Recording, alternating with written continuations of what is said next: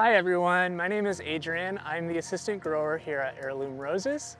And the last time you saw this rose, my friend Ben took a hedge trimmer to this rose to clear off the bulk material. I'm gonna go in and do some aesthetic pruning. I'm going to open up the shrub, give it some more aeration. I'm also going to anticipate where the light is gonna come in so that you get more flowers this coming spring.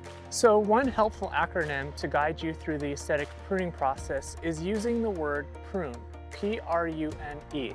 Ben already took care of the preparation, which is the P.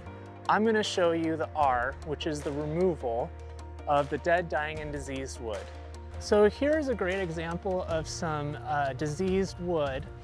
You can see that the leaves are spotted, and I'm gonna remove that. So I'm just gonna go down to the bottom node. There is some growth out here, and I'm just going to cut it right here in order to take that off. And right here, we have two stems that are parallel to each other, but in order to open up the bush, I'm gonna take this middle one off and keep these ones growing. And this is just dead plant material that doesn't need to be there. And the stem is just too thin to work with. It won't support another rose on there. So I'm gonna take that off. And make sure to sterilize your garden tools beforehand so that you're not spreading disease. Similar with this, we have some crossing wood, and I'm gonna remove that in order to increase air circulation within the shrub.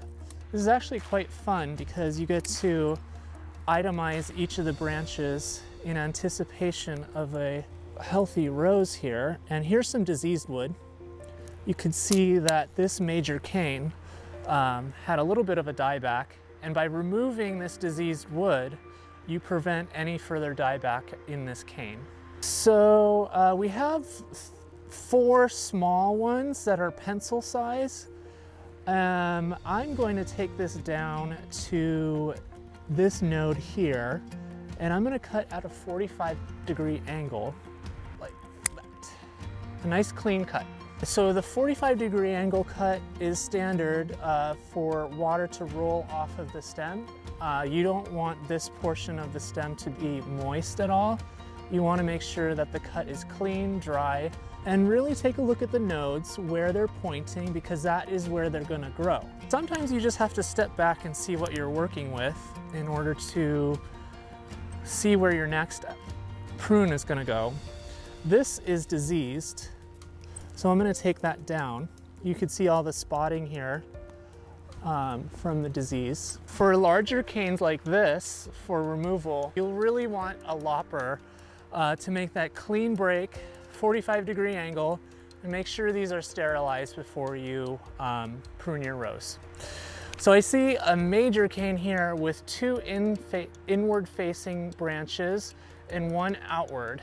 I'm going to cut that down to secure the outward branch and just lop that off. I'm cleaning off any of the dead material, including leaves, as they can promote botrytis and other plant pathogens. So make sure that the surrounding area is cleared. So I know I'm using a lot of terms, but I want to encourage you to enjoy the process because the reward is phenomenal, especially during the springtime. So going back to the acronym, U is our next letter, which stands for understanding your plant. And in this case, we're understanding our rose and the varieties that come with that, its height, the climate it's suited for, when it's going to bloom, how it's going to bloom. All of those factors are really important in understanding your rose. And the next acronym letter is N, which stands for nothing left behind. What I did with this rose is I made sure I cleared up all the debris around the rose so as to prevent any disease. And the last letter in the acronym is E, which stands for enjoy your rose. And if you don't have a rose, you can find us at heirloomroses.com. So enjoy!